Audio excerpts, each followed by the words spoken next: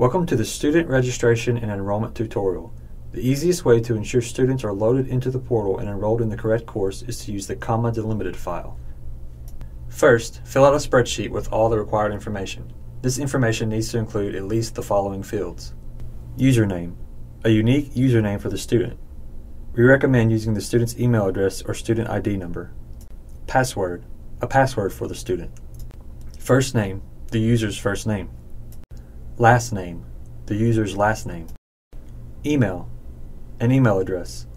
This will not be validated. As long as it looks like an email address, the system will accept it. However, an incorrect or invalid email address makes it impossible for users to change their passwords without administrative assistance. Course 1. This is a unique short name that you must include as a part of every course. By entering this short name, you will enroll the student into the course.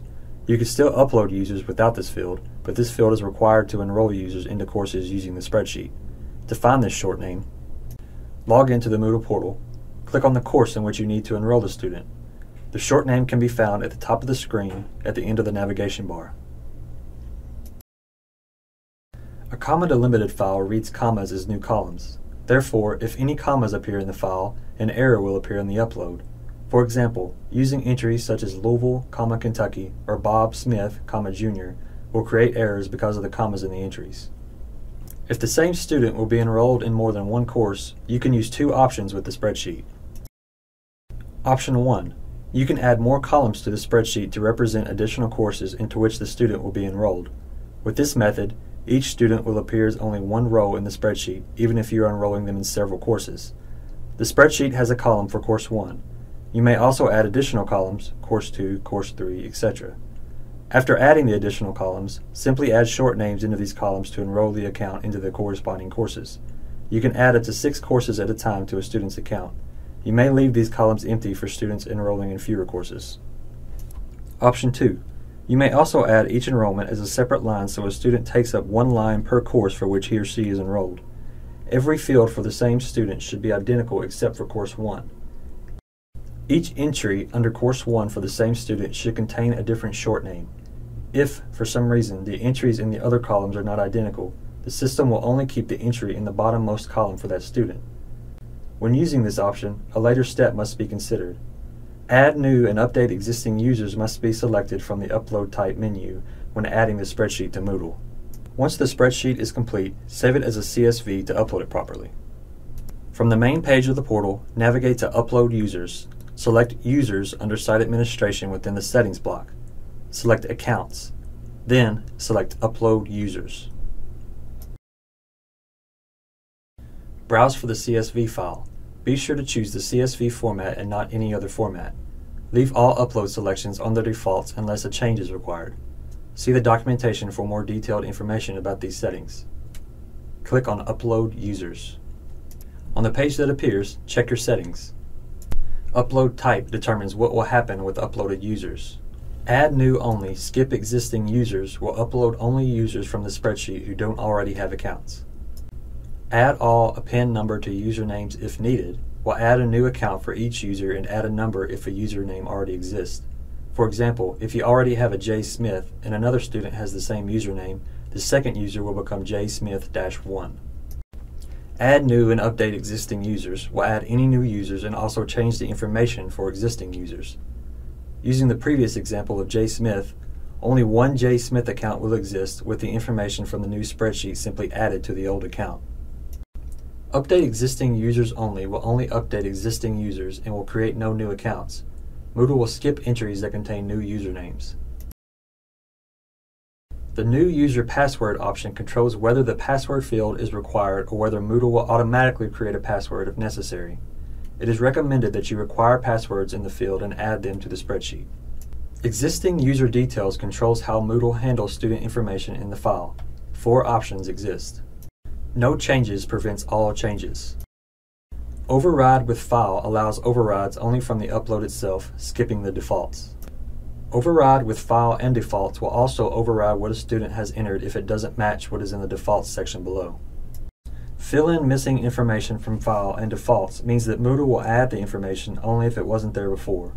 Thus, if the student had no ID but an ID number exists for the student in the spreadsheet, Moodle will add the ID number, but no other information will change. Existing user password controls whether Moodle will change the password specifically from the spreadsheet. If you are not changing other user information, you cannot change the password. No changes prevents the password from being overwritten. This means you do not have to change a student's password when entering him or her into a new course. The Allow Rename setting allows you to add a field called Old Name to the spreadsheet. If the Old Name field contains an existing username, then Moodle will change the student's username to match the name listed under Username. The Allow Delete setting allows you to add a field called Delete to the spreadsheet. The system will remove anyone with a value of 1 in the delete column. The user will be removed from the portal entirely. The Prevent Email Address Duplication option generates an error message if an email already in use is repeated. The Select for Bulk Operations option opens the bulk user screen once you have uploaded the users. From here, you may send a message to all users or print or save a list of users. Default Values. This section allows you to preset the defaults for a number of values for the users you upload. By making these selections, you do not need to manually enter all the information or rely on students to input the information. For example, you can use this option to indicate that everyone is, by default, from the city where the school is located and leave it up to the individual users to change their city later. Once you have checked all settings and selected the file, click on the button marked Upload Users. A report of the results appears. It lists everything that has just uploaded and provides a count of new users, accounts modified, and errors at the bottom of the report. You may copy and paste this report into a word processing or spreadsheet file and save it for your records. Click Continue to finish. Besides the default fields, you may also add a number of additional fields to the enrollment spreadsheet. These allow further customization of the spreadsheet to meet the specific needs of the institution. To add a field, add a new column to the spreadsheet. To see additional fields available and their descriptions, please see the documentation. The next section will cover how to enroll an individual user in a course. At times, it may be more convenient to enroll an individual user instead of uploading many users at once with the spreadsheet. To add a single user profile from the main page of the course, navigate to Add a New User. Select Users under Site Administration, select Accounts, then select Add a New User. Fill in all relevant information. The items with a red asterisk are required. Once finished, click on Update Profile at the very bottom of the screen. You may now enroll the user into a course. To enroll the user, navigate to the main page by clicking on the Home link in the top left corner of the page. Choose a course from the main page and click on it. Locate the Settings block and click on Course Administration. Click on Users. To enroll a student or instructor, click on Enrolled Users.